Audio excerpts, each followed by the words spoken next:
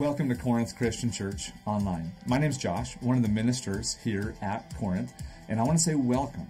Thank you for joining us today for church. We're delighted you prioritized what matters most during this busy holiday season. If you're newer with us, we want to invite you to corinth.cc. It's a resource for you that will help you feel like you're part of the family and plugged in right away. You can also submit a prayer request, or you'll see an I'm New button. We'd love to connect with you. And if you fill out that short form, we also want to send you a gift in the mail. Just a way for us to say thanks for joining us today. We'll be here for about an hour.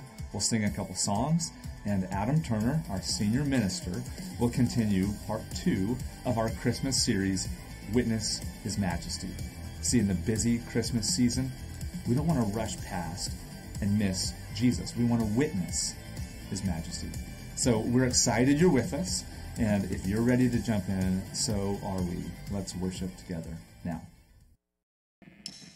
Good morning, welcome to Corinth Christian. Let's stand together this morning. Let's sing praise to our Savior.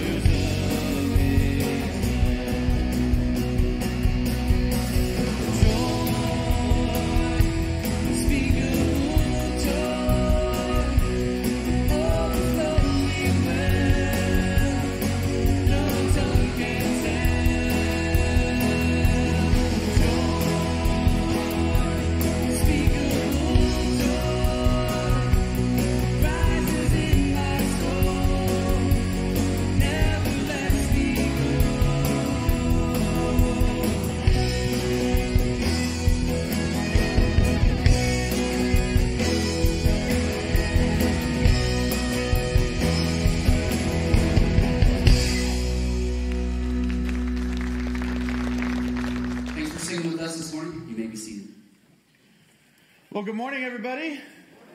Hey, it's nice to have you here with us today. I'm so glad and grateful that you have decided to come worship with us this morning. If you're in the room, it's nice to see you. And if you're tuning in online, we are glad to have you with us. Hey, so one of the things that we try to do really well is make connection easy for all of you, and we try to make that so that it can happen right away. And that's why we have Corinth.cc.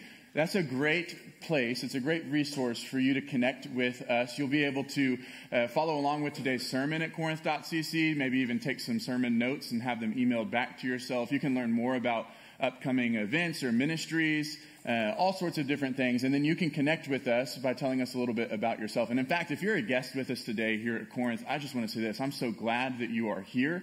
And thank you. Thank you for taking the time to come be with us. We would love to connect with you. And so we want to encourage you to take advantage of Corinth.cc and find that icon that says I'm new. Whether you're online or in the room, tell us a little bit about yourself, because we want to give you a gift, whether in the mail or in person today over at our guest services kiosk across the hall.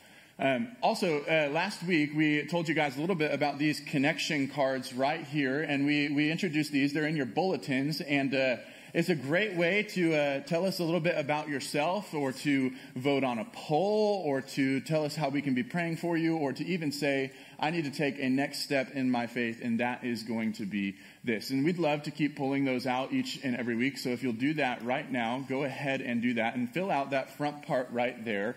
If you've been with us for years, you can just write your name and email. But if you are newer with us, we would love to invite you to fill out as much as you're comfortable with, so that we can be connecting with you. Because again, we want to make connection easy right away. Now, I'm sure you guys want to know the results of the poll that we voted on last week, yeah?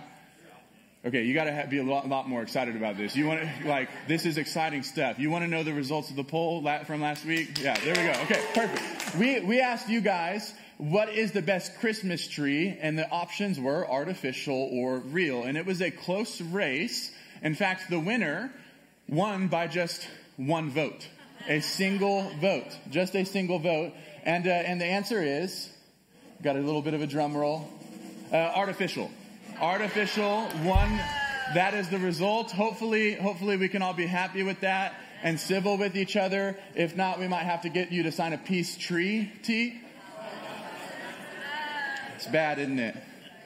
Hey, we want to keep having fun with these cards each week, and so this week there's a little bit of a poll right here called "What is the best Christmas movie?" We want to encourage you to go ahead and tell us what you think, and we'll let you know the results there next week. Also on this card, you'll be able to tell us how we can be praying for you. This last Tuesday, we did circle up as a staff, and we prayed over all of these cards that came in. It's our great joy to do that. So please let us know how we can be lifting you and your situations up this week as we circle up as a staff to do that. You also have the opportunity to just declare to us what a next step is that you're going to take. Maybe it's going to be to begin a relationship with Jesus, or to attend a Next Steps event, or maybe it's going to be to invite someone to a Christmas Eve service. There are next steps that you can take that we would love to hear about, so that we can follow up with you there. In fact, I'm going to go ahead and fill out my card right now. My name is Luke Sayer, so I'm going to write down Luke Sayer here. And I'm super excited because I actually get to check off the box married. Pumped about that, yeah. And then on the back, my favorite Christmas movie, I'm going to write in an option for other, and it's going to be Elf. That's the best Christmas movie. There you go. And then I know that my next step is to invite a friend to Christmas Eve. So that's going to be my next step. And because that's my next step, I have this little handy-dandy Christmas Eve invite card. And what I'm going to do is I'm going to pass this along to someone this week and invite them to come to Christmas Eve. There are tons of these out in the concourse, and I hope that if your next step is to do that, that you'll grab a few of these and join me as well. That means I'm done with my connection card. So at the end of the service, on my way out the door, I'm going to drop it off with an usher, and you can do the same with yours. We hope that you'll take advantage of this great resource so that we can continue to stay connected with all of you. Hey, a lot of great things coming up. The Christmas Eve I mentioned, we've got services here at 2:30, at 4, and at 5:30, as well as a traditional service in the sanctuary at 5. We got a lot of great stuff happening that day, so we want to invite you to come on out. We'd love to have you join us. Would you do us a favor, though?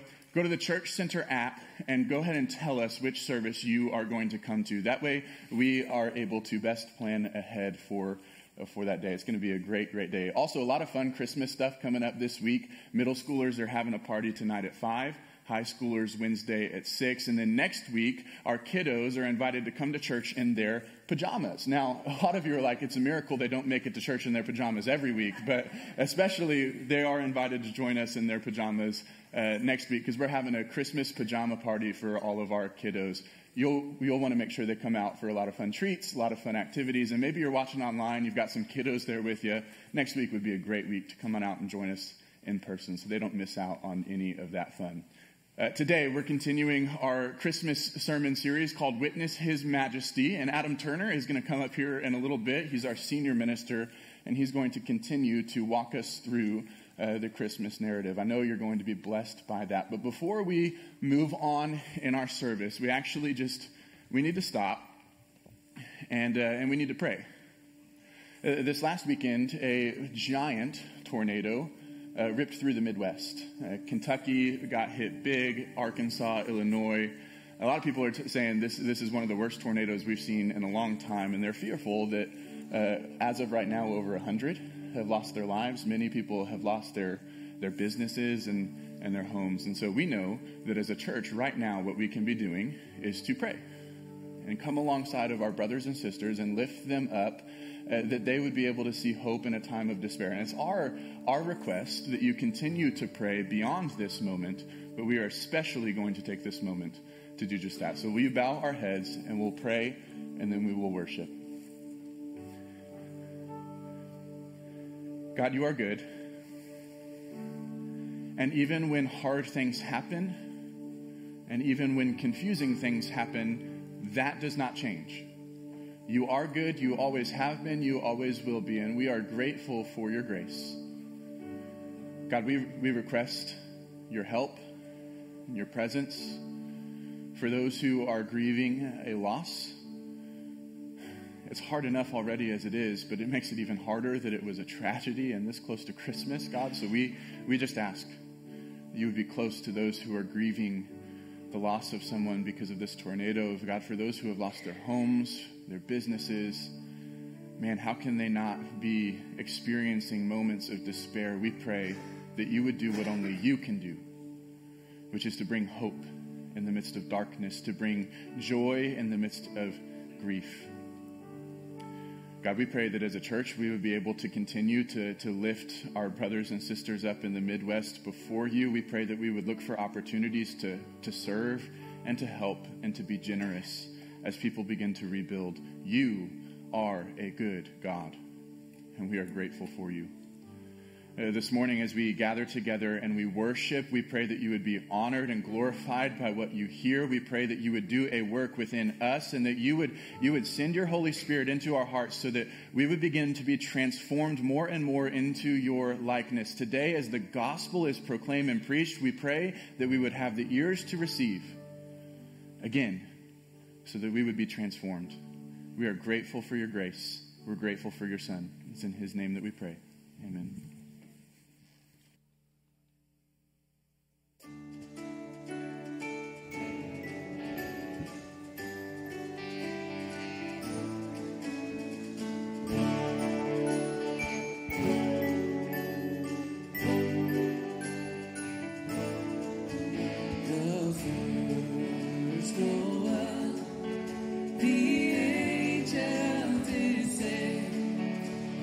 Certain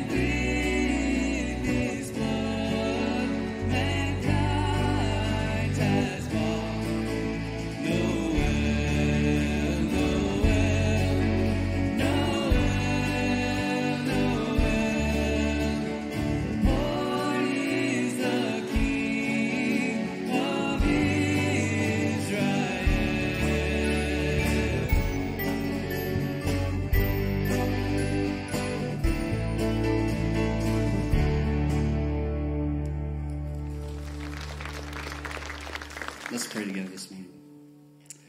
Jesus, we come to you today, and we're grateful that you came. We're grateful, like we just sang, that you set aside heaven's glories, that you came and that you were born among us, that you came to save us.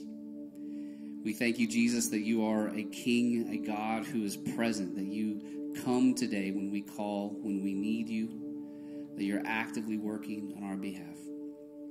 We thank you that you are here and present. And we thank you, King Jesus, that the day is coming when you will come again and when you will return. And until that day, we long for your coming. We come today with hearts expectant to hear from you. And as we come to this time of communion, we want to honor you well. So please come, our King, and speak to us today. It's in your name that we pray. Well, one of the things that we love here at Corinth Christian Church is whenever we take next steps that often involve incredible generosity. And around the Christmas season, one of the ways that we often do that is through Operation Christmas Child. We encourage you to grab a box, pack a box with gifts, and then that box gets sent out all over the world to children who, if not for the box that you packed, wouldn't have received a Christmas gift at all. And man, I want to just share with you what Corinth was able to do this year. We were able to send off just shy of 500 boxes. 487 was our total. And I just want to thank you for your generosity in that. We can clap for that. That's good news. Yeah, like 487 boxes. You know, that means that you have to do over 500 next season. So you ready for that? Man, it's just so cool to see that happen. I am so encouraged to know that the gospel is being presented to generations all across the nations. And here's the thing. We were able to take a group of teenagers last night to the processing center, and we were preparing those boxes to be sent off all over the world. And we learned that Atlanta's processing center alone has already prepared over 1.3 million boxes to be sent, with plans to reach 1.6 or even higher. That's just Atlanta's. There are 6 other processing centers. Guys, the gospel is going to the ends of the earth. This is good news. But the boxes are full of what we would say are free gifts for children this year. But the main gift that's being presented is the same gift that's presented to you and to I each and every day. And that's the gift of Jesus. The most significant part of the Christmas story is not the angels appearing. It's not Mary conceiving. It's not the shepherds proclaiming or the wise men searching. It's not the 8 maids a milking or the 7 swans a swimming. The most significant part of the Christmas story is that the gift of Jesus is for us. And each week as we gather together to take communion, Christmas time or not Christmas time, we are given the chance to worship and to be reminded that there is a free gift for us. Romans chapter 6, verse 23 says, "For the wages of sin is death, but the free gift of God is eternal life in Christ Jesus our Lord." This morning I want to invite you to worship, because God has made a gift available to us, and together we will be reminded of how that gift was made available through the death and resurrection of Jesus Christ. And so together we'll take the bread and we'll be reminded that this is Jesus' body broken for you and for me.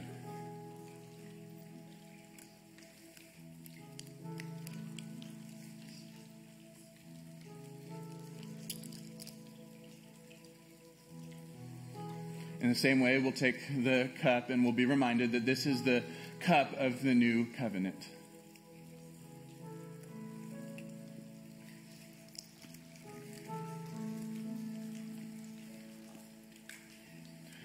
Oh, Father, we are so grateful. We are moved to worship and to praise because of the great gift that you have extended to us. We did not deserve it, and yet you offered it anyway. Scripture does tell us that the wages of sin is death. And that's true. That's why Jesus died. And so we're grateful for the sacrifice that was made. We're grateful for the grace that was extended. And we pray that as we receive it, we would begin to be transformed again and again to look just a little bit more like your Son. God, in this time of communion, may we be moved to celebrate, moved to worship, moved to praise, because of how generous you have been to us. We love you, our King. It's in Jesus' name that we pray. Amen.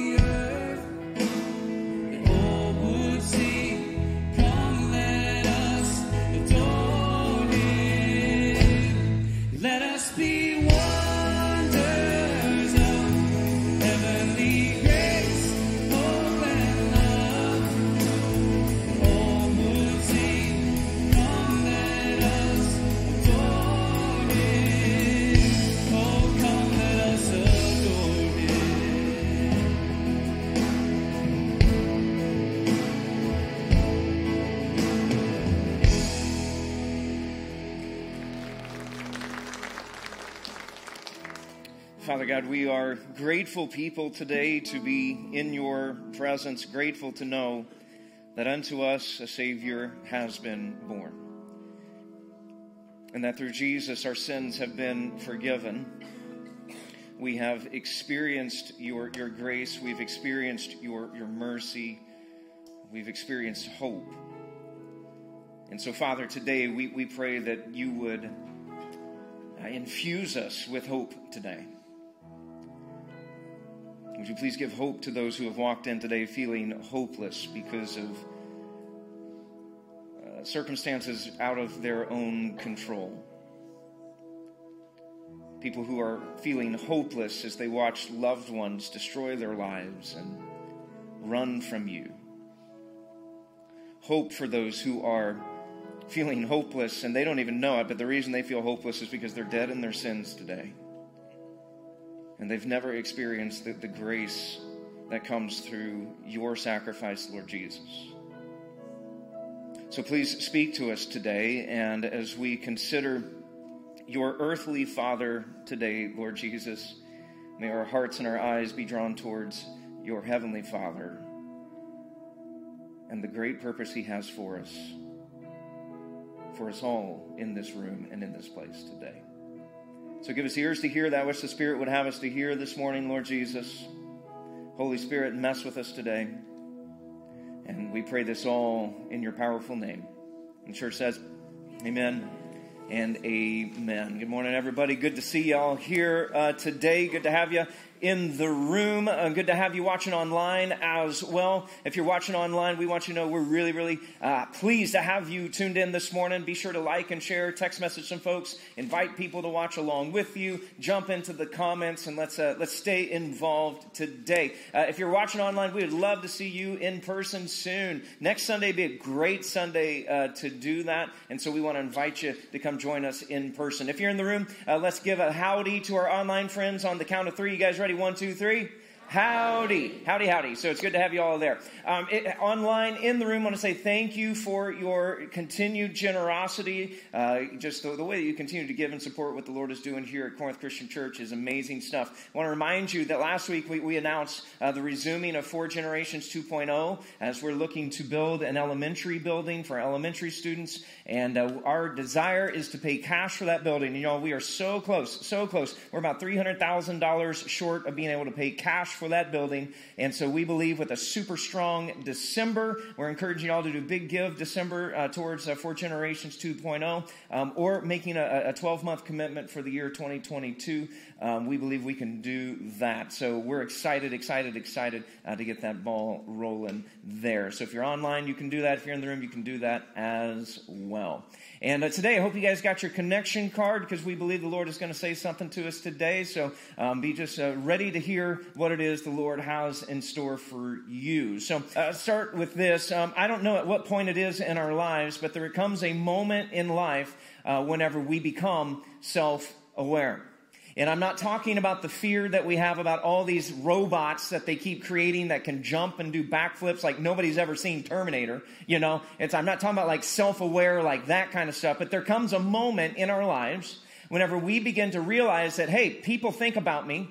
People have opinions about me. And so we begin to start to think about, what do people think about me? You know, we just become self-aware to it. And probably generally, for the most part, I think it generally happens for us the moment that hormones start coursing through our veins.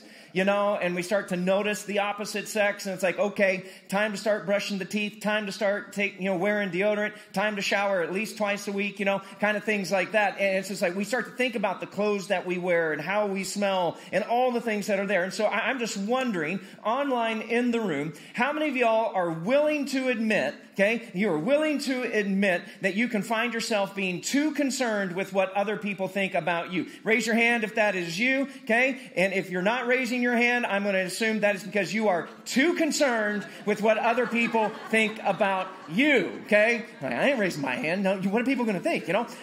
So it happens to us all. We just get to this place to where we're just, self-aware of what's going on. That's not a bad thing. You know, it's okay to be going, you know what, I should probably shower because of the way other people, react around me. It's not a bad thing to be going, you know what, I don't want to have, chunks of things in my teeth as I go talk to somebody. That's not a bad thing. It's not a bad thing to say, you know what, I probably shouldn't say that because it might offend someone. That's not a bad thing. It's okay. Hey, hear this. This might be the word some of y'all need to hear. It's okay to have an unexpressed thought, okay? It's okay. Just because you think it doesn't mean you got to say it. So it's okay to think about, well, how would this affect other people? But the problem is that sometimes it can, if we're obsessed with it, it can keep us from doing good things. You know, it can keep us from, taking a risk that we really need to take. You know, it can keep you from asking her out. It can keep you from, stepping out and starting that business that you've dreamt about your entire life. You know, it can keep you from taking, good, healthy risks out there because you're just like, but what will people think if I try that and it doesn't work, It can lead us into bad. It can lead us to doing some of the stupidest things that we've ever done in our life. In fact, I'm willing to bet that the worst decisions that you have ever made in your life were done in the company of people you cared about what they thought about you. Okay, very rarely do we get in trouble on our own. Most of the time, it's in the company of people that we're concerned about what they think. And so that causes us to give in to the peer pressure. That causes us to follow the crowd, causes us to make big mistakes. It can also lead us to making, just like all these kind of decisions. We begin obsessing about what people think about us. And so we worry about, the clothes that we wear, the car that we're driving. We post the perfect Instagram post and it only gets 2 likes, one from your mom and one from your grandma, and you're just like, oh my goodness, my life is over. Why? Because we're so consumed with what other people think because we want to fit in.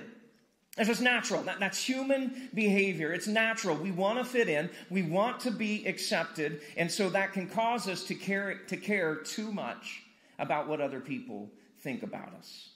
And really, it rolls right into your faith as well. Whenever we're so obsessed, we're so concerned with what other people think about us, it can keep us from living out the life of faith that the Lord is calling us to live. It can keep us closed in because we're too scared of what other people might think about us. They might call us a fanatic. They might call us a freak. They might think that we're just like this obsessed, sold out person. Like that would be a bad thing, And so we just worry about it and worry about it. And it keeps us from the life that God has in store for us. And today, as we move into week 2 of our series called Witness His Majesty, our Christmas series, where we are looking at the Christmas story through the eyes of the witnesses that were there at the very first time, at the very first Christmas, we're going to look at the story today through the eyes of a guy who, if he would have been overly concerned with what people thought about him, then the Christmas story would be very, very different than the way it actually turned out. His name is Joseph. He is Jesus' earthly father. So we don't know a lot about the guy. His story is in Matthew chapter 1. So if you got a Bible, I'd invite you to go ahead and flip over there. And we're going to look at Joseph's life here. But what do we know about Joseph? It's just not a lot. Here's what we know about Joseph. Joseph was a good dude. Everybody say good dude. Good dude. That's who Joseph was. He was a good dude. He swung a hammer for a living. He was a carpenter. He's just a good guy. He's an upstanding guy.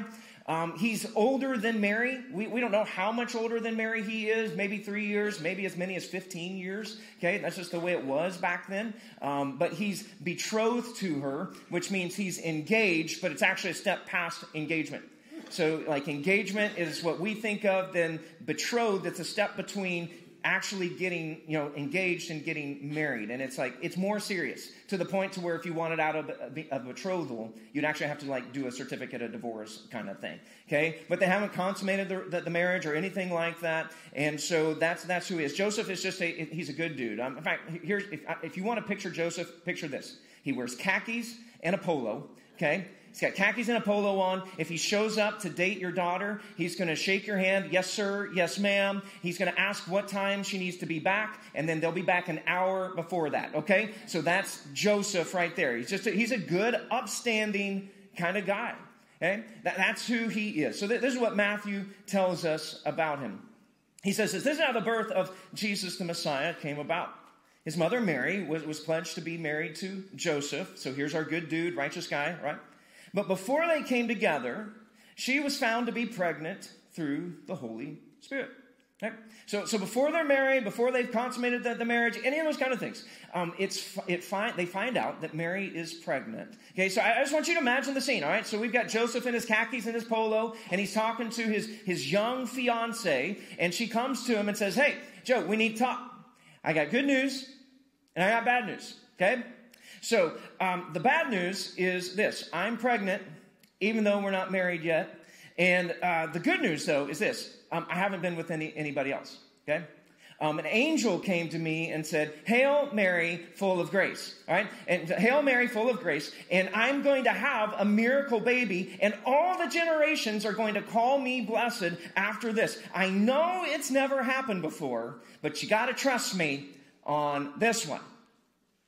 So what is Joseph feeling in the moment? Slide yourself into his sandals, and just think about this for just a second. How is Joseph feeling? I think that there's probably one predominant emotion that the guy's feeling at the moment. You want to know what it is? Anger. He's furious. I mean, he is looking at this young, sweet girl that he loves, wants to spend the rest of his life with, and he's looking at her, and he's thinking to himself, this girl is either a liar or she's a lunatic. She's lost her ever-loving mind. I am engaged and about to be married to a pathological liar or just somebody who needs to go to the funny farm kind of person. Okay? He's just furious. I mean, he's thinking about all of this, and because he's going to start to think, he's like, oh my goodness, my entire life I have worked to build and to establish my reputation, and now it's at stake. Everything is about to just be thrown away. My entire reputation is about to be destroyed because what are other people going to think about this? What are other people going to say about this? I mean, really, there's only two options for what people are going to think about Joseph, right? He's either guilty or he's gullible.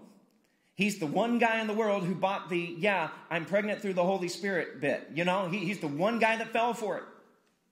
And so people are like, this dude, he either did it or he's gullible, because he's buying that, this is actually from God and that she wasn't just running around on him. He's like, everything is about to just fall apart. So what is a guy to do with this information? Well, Matthew tells us, verse 19, he says, because Joseph, her husband, was faithful to the law and yet did not want to expose her to public disgrace, he had in mind to divorce her quietly. So let me ask you a very easy question, all right? You guys ready? Let's get this question right. Does Joseph, at this point, does he believe Mary's story? No, not one bit, right? He's like, I don't buy it. I don't buy the Hail Mary full of grace kind of thing. I don't buy any of that. So what does he say? Well, I'm just going to have to end this. Now, he's a good guy, right? Remember, he's a good dude? He's a good dude. We already said it. He's a good dude. He's like, I don't want Mary to be like, disgraced, even worse. I mean, according to the law, she could actually be executed for this. Not that they really did that a lot back then. But he's like, I don't want anything to happen to her. He's like, I'm a righteous guy. I obey the commandments. I honor the Sabbath. I don't eat unclean foods. I'm upright in business. I do all the things that are right. And he's this righteous guy who now has an unrighteous problem. What do I do? What do I want to do? Well, he's like, I want to save face and I want to save Mary all at the same time. So I'll just divorce her quietly. Yeah, she's probably going to have to go live with Aunt Elizabeth for a while. Going to have to raise that kid all by herself. And yeah, that's probably going to wreck her life, but hopefully she can go to another area and just start over. And that's probably what I'm going to have to do as well, is I'm going to have to uproot my business and go to some surrounding area and just try to rebuild everything so I can just get the stink of this away from me. He's like, but I don't want anything bad to happen to her. I just want us both to have a new life. But Joseph is about to learn a huge lesson here. One of the most important lessons that you can learn, okay? So I just want you to hear this. This is the lesson Joseph is about to learn. He's about to learn that pleasing God may mean disappointing people. When you choose to please him, you may have to disappoint other people in your life. Verse 20, it says, but after he had considered this, an angel of the Lord appeared to him in a dream. Joseph, son of David, do not be afraid to take Mary home as your wife. Because what is conceived in her is from the Holy Spirit. She will give birth to a son, and you are to give him the name Jesus, because he will save his people from their sins. So what does the angel say unto Joseph? Joseph, she ain't lying.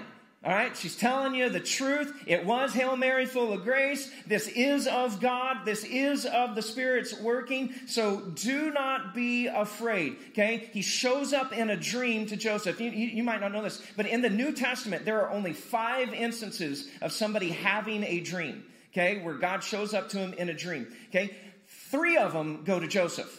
Okay, because that's how hard this story is for Joseph. Okay, he's like, God's got to speak to me or something. And so the Lord's like, I'll show up. I'll get you through this, all right? But 3 of those 5 dreams are straight to Joseph. And the angel is just confirming the story. He's like, don't miss out. Don't miss out. This thing that you have been waiting for years, Joseph. You have been praying for years. Your daddy prayed for this. Your grandpa prayed for this. Your great-grandpa prayed for this. Your great-great-grandpa prayed for this. That one day that they would see the Messiah of God come into the earth and set things right.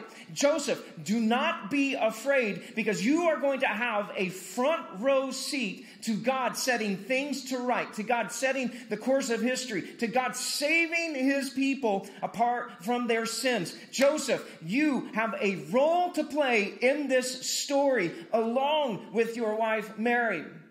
Are you in or are you out? Are you willing to put your reputation on the line so that you can be a part of the story that God has for all of humanity? Are you willing to risk your reputation? Are you willing to endure all the rumors so that the Lord's plan for all humanity will unfold? Now, I want to hit the pause button for just a second, because I think that we've heard the Christmas story so often that we throw this into a Christmas pageant, and we're picturing a guy in a bathrobe with the belt tied around his head like a headband, and some like 8-year-old standing up there, and we're just thinking, oh, this is such a cute little story. No, this isn't a cute little story. This happened. He felt everything that you can even begin to imagine. The fear, the trepidation, all the things are there. The struggle was there. Can you imagine how easy it would have been in that moment for Joseph to just go, you don't know how much this is going to cost me. Do you know what I'm about to lose if I say yes to this? But here's the thing. By faith, Joseph chose to focus on the call, not his fears. He focused on what God was asking him to do, not concerned as much with what other people are going to think. He chose to focus on the call, not his reputation. And he chose to please the Lord and not protect his own life. I've heard it said, and we'll put this on the screen. I think this is just so good. If we focus on what others think about us, we'll forget what God thinks about us. But if we focus on what God thinks about us, we'll forget what others think about us. Let me say that again. This is just so key. This is the key to understanding where Joseph is. This is the key to unlocking how we move forward. If we focus on what others think about us, you will forget what God thinks about you. But if you focus on what God thinks about you, you will forget and you won't care what others think about you. And so Joseph chose to focus on what the Lord was calling him to do. And this is our call today. Will we decide, will you decide, will we as individuals, will we as a church, will we decide to focus on pleasing God over men? Will we choose to follow his call no matter what it costs us? Because we believe that his call in our life is that important. And if you choose to do that, I have 2 important reminders for you today. Reminder number 1 is this. Remember, obeying God may lead to criticism from people. When you choose to obey God, it very may well lead to criticism from people. I mean, I just want you to imagine what Mary and Joseph endured. I don't know if anybody in the room or if anybody watching online, if you can imagine growing up in a small, rural, country community. Can anybody in the room imagine what it is like growing up in a small, country, rural community where everybody know everybody?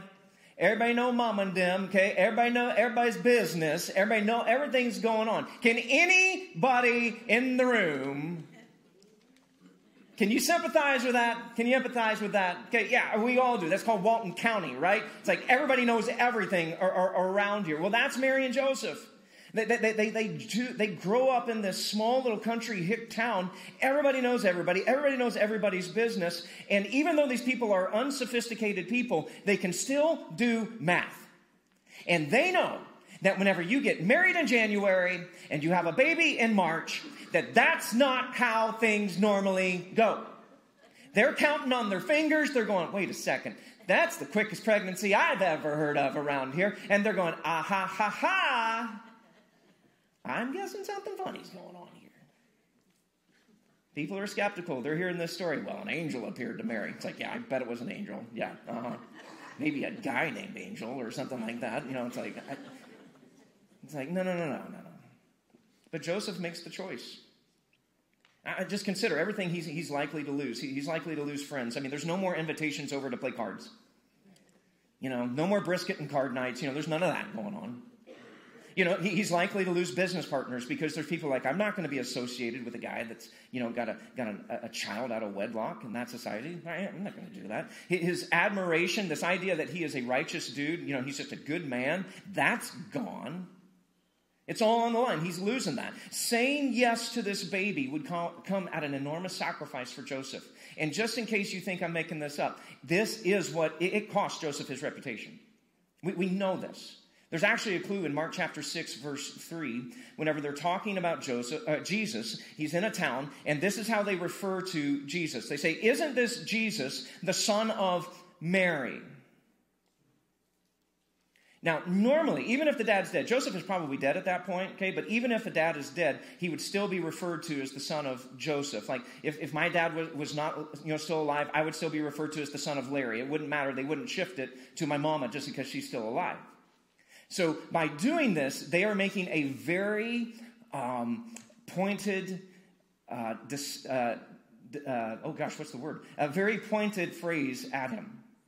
They're using, it's a very disgusting phrase, actually. We have phrases that we would use, we just wouldn't use them in church, okay? And honestly, if you wouldn't use it in church, you probably shouldn't use it outside of church either. We'll just throw that out there. But anyway, so it's a son of kind of thing. It's the same kind of beginning of the phrase, all right? And that's what they're saying about Jesus there. He's son of, and it wouldn't be Mary.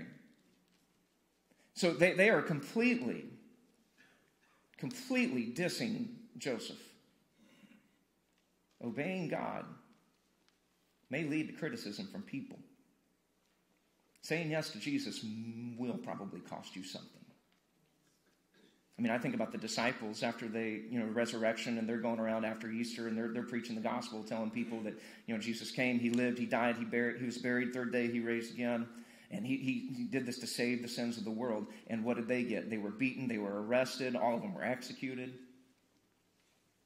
The Apostle Paul, you know, he comes to faith a little bit later, and so he's starting to, you know, plant churches, tell people about Jesus, and what does he get? Well, he says, 5 times I received the 40 lashes minus 1. 3 times I was beaten with rods. I was pelted with stones. He was in prison. He lived under scrutiny his entire life till he was executed.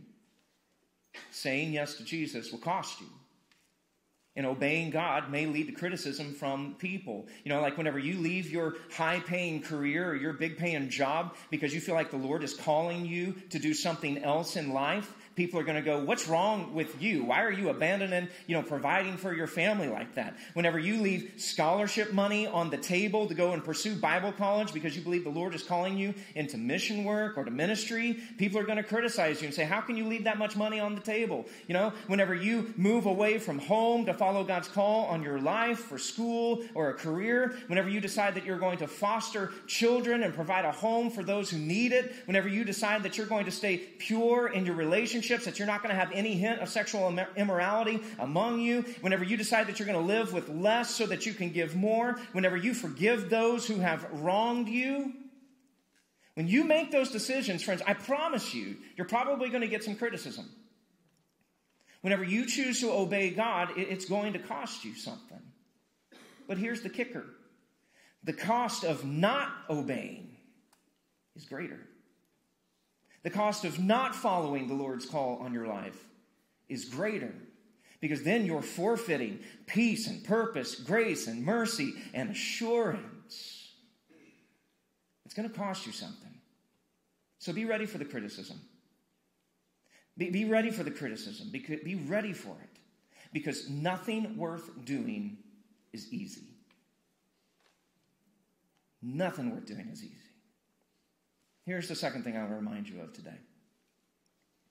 You don't have to understand to obey. You don't have to understand to obey. Can I get the moms and dads in the room to say amen? Amen. Why do I have to do that? You don't have to understand to obey. Just obey, right? Right? But that's what it is. Understanding can wait. Obedience cannot.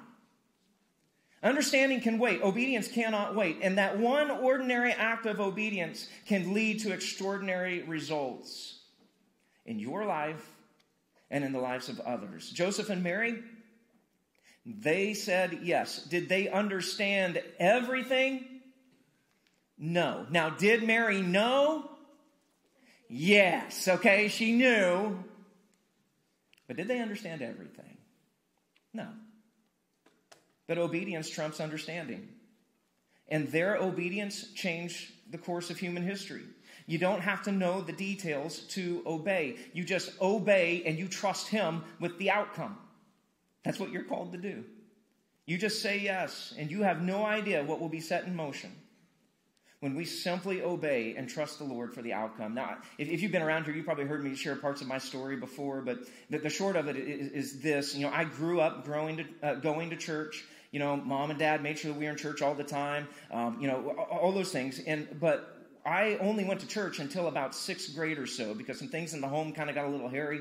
And so we just kind of stopped going to church. And so I did not go to church from seventh grade all the way up till right before my senior year of high school, okay? Which was really funny because then I became a youth minister later. And so I was doing youth ministry and they'd be like, you don't even know what a youth group is supposed to be like. And I'd be like, you're right. I was never a part of one, okay? And so this is my interpretation of what it should be. So that was a lot of fun. But anyway, so from 7th to 12th grade, you know, never really went to church. But in my life, I had these friends who were consistent inviters to me. A guy named Kyle. Kyle invited me to go to Sunday school at First Christian Church in Carthage all the time, and I would go every once in a while. You know, my buddy Brian, he would be like, "Hey, youth group, we're gonna go play paintball together. Do you want to go play paintball? I would love to shoot somebody with a paintball. Yeah, let's go do that. You know." Or then in Missouri, we had this thing where we go to the barn swings. I don't know if you guys have ever been to a barn swing or not. It's a barn with a swing in it. It's really complicated. Okay, but you know, it's like we're going to the barn swings. Do you want to go with that and do that? The youth minister during that time, his name was Jeff Johnson, and Jeff spiritually stalked me. That's what he described it as. I was a spiritual stalker. And so, you know, he would show up at my games. You know, he would show up if I was shooting baskets out in the front yard. He would just show up everywhere. And these people were consistently inviting. Even though often I was ignoring, turning down, they were persistent and they kept asking. And then finally, there towards the end of the summer after my junior year, one of them invited me to this big rally that was going on in Carthage, my hometown, and they came up with a fantastic name for it. You guys ready? It was called Carthage for Jesus. You know, the creativity was off the charts, all right? But they invited me to it, and they're like, hey, we're bringing in Mike Singletary to preach. Now, if you're older like me or something, you remember who Mike Singletary is. 1985 Bears middle linebacker. Just a bad dude on the football field, but a man of God. And so he was the one that was preaching, and that invite got me to Carthage for Jesus, which led me to hearing Mike Singletary speaking, which was where the Holy Spirit used to say, Turner, what are you doing? You realize that is what set my life back on course of following Jesus, that the way my life has turned out now never would have happened if I didn't have 3 or 4 people in my life who were consistently being obedient to the call of Jesus of just reaching out to somebody who needed reaching out to. Did they have a clue that just inviting me to go to a Sunday school class or inviting me to go shoot paintballs, to go do barn swings, or go to a rally to where maybe I thought I could meet a girl, kind of thing? Did they have a clue what the Lord was going to do in my life? No. Did a high school student who extended that invitation to me to go to Carthage for Jesus, did they know that they were setting up the Holy Spirit to use Mike Singletary to preach a word from the Lord to me? No. You have zero idea how one small act of obedience can change the course of one person's life. You got no clue. And you don't have to understand and go, well, what happens if I do this? Is this going to lead to this? Is it going to do that? No. That's not for you to worry about. You worry about being obedient.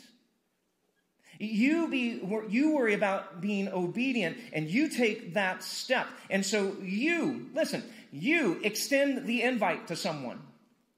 Just do it. You're like, well, I don't know if they're going to say yes. Well, you don't know that they're going to say no. And if they say no, seriously, what's the big deal, right? So just ask them again. And then you ask them again. Here you go. You have the perfect opportunity to invite someone, right? We have Christmas Eve services coming up on Christmas Eve. If you're a parent, you tell your kid, I really want you to come, to Christmas Eve with me. If your kid's not in faith, if they're outside of church, whatever, say, I want you to come celebrate Christmas with us. If you're a grandparent, you get to do the same thing with your grandkids. And here's the thing. You can even do this. Just hold their presents hostage. And you just say, if you want presents from me, you're going to come to Christmas Eve with me, all right? But no, you extend the invite, and you do that. Maybe it's just serving, and maybe it's just like, I'm just kind of sitting around. I'm a consumer. I'm not a contributor. And it's just like, there's a new year coming up. It's time for me, to get off the bench, get in the game, and start serving. Like I can do an hour a week, or I can do 2 hours a month, or whatever it is. And you just say, it's time for me to start doing something for somebody else. Maybe it's, to start giving. Maybe you've never started tithing. You've never tried that. And it's like, it's time for me to jump in and start supporting the church, that is helping me to grow in my faith. And I'm just going to trust God with the rest. Maybe it's, jumping into a group, and just saying, it's time for me to get into a group and to stop being isolated, and I'm going to get in. Maybe you've been in a group and you know that your group is swimming in the shallow end of the pool, and you're like, it's time for us to go, let's get in the deep end. Right? And so here's what I'm going to do. I'm going to be the first one to go. I'm going to do a cannonball into the deep end, and I'm going to share some struggles that I'm going through, because here's what I know. Whenever we only share our victories, we're in danger of becoming competitors, but it's whenever we share our struggles, that's when we become brothers and sisters. And say, I'm jumping in. I don't care if anybody else follows me. I'm going into the deep end of the pool. Here's what's been going on in my life. Maybe it's, the step of obedience is that you need to remove a relationship from your life because of what you do when you're with them. And there's some sort of next step of obedience that's just sitting right out there for you. And you're like, well, I just don't see how that's going to make a difference. You don't have to see how it's going to make a difference. Just obey. Be obedient. You don't have to understand to obey. You just obey and you trust him with the rest. That's exactly what Joseph did. Look at verse 24. It says, when Joseph woke up, so this is after the dream, he did what the angel of the Lord had commanded him. And he took Mary home as his wife. He obeyed. Did his reputation take a hit? Yep. But his obedience led to something extraordinary. The greatest act in human history, God becoming like us. God in the flesh, God in the body. Saving the world through Jesus Christ. It took place because Joseph and Mary said yes. You have no idea what one small step of obedience will lead to. So the bottom line this morning is this: my obedience is more important than my reputation. It's more important than your reputation. It doesn't matter what other people think about you. What matters is what the Lord thinks about you. Focus on that. And if you're going to do something great for God, you can expect criticism from people. So be ready for it, but don't obsess over it. Because obedience is more important than your reputation. Obey Him and trust Him. So here's my challenge to you this week. I just want you to identify your next step of obedience. Now's the time to grab that connection card. On the back of the connection card, we got all kinds of next steps that are there for you. You know, there are all kinds of things. Maybe for some of you, it's like, I need, my next step is that I need to invite someone to Christmas Eve. And so you need to check that box and, you need to turn that card in. Maybe it's like, it's time for me to jump in and serve. It's time for me to jump into a group. It's time for me to start giving. It's time for me to remove a relationship from my life. Maybe the Lord is directing you to something else, okay? But here's the deal. Identify your next step of obedience. All right, and then here's the kicker. Then do it. Then actually do something with it. And take that step of obedience and see what the Lord will do. For Joseph, that act of obedience was a huge act of obedience. And it led to extraordinary results for all of us. Jesus himself made a choice to obey. He came down. He came down. He became like us to save us. And Philippians 2 tells us that he became obedient to death. Even death on a cross. And that leads to extraordinary results for you and for me. And so today, maybe for some of you, your next step is the very first step of surrender. Maybe you've never repented. You've never confessed of your sins. You've never experienced the blessing of baptism. Maybe you've never done any of that. And you're like, today is the day that I'm ready to step in and to say, I want to follow Jesus with everything that I have. If you're watching online, you can visit the website that's on the screen. If you're in the room, this is whenever you'll have a chance. At the end of the service, you can come up and talk to me, or if you want, you can just check it on the card and put it in the bucket as you're leaving, and we'll be in touch tomorrow, okay? But we can take that step today. Maybe for some of you, you need to recommit your life to Jesus because you've been living for yourself. And maybe you know this. You've known this for a long time. But your biggest fear is, well, what are people going to think that if I say, you know what, I've been a mess up? You know, what are people going to think, if I admit that, it's like, oh, I haven't been living right, what if people think that if I actually admit that I'm wrong about something? Because here's the deal. On the outside, a lot of y'all look great, but I'm just throwing this out there. There's a lot of you on the outside, you look good, but on the inside, you're rotten. Because you're putting forth a wall. You're putting forth a performance. But on the inside, you're dead. Why? Because you're disobedient. And it's killing you. You're rotten on the inside. And today, you can say, I'm ready to start over again. And maybe that's the step that you need to take. And you're like, but it's so scary. Listen, my friends, if you want Jesus in your life, it's going to take some bravery. It'll take some bravery to admit that you can't do this on your own. It may cost you, but not following him will cost you even more. So Jesus, today, would you please give us the courage to see these next steps and to step out in faith, obey you and follow you. Even though we don't understand everything you're asking us to do at the moment, just help us to take that next step, to be obedient, and to trust you with the results. God, maybe some of my friends are in here today and they've been walking with you, been following you, and they have experienced all kinds of criticism because of their faithfulness to you. Would you please assure them today that you are with them? Remind them to have no fear, because greater is he who is in you than the one who is in the world.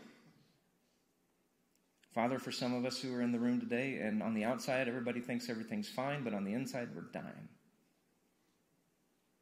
Would you give them the courage to step forward today? Give them the courage to step forward today and say, Jesus, I need you. more than anybody knows.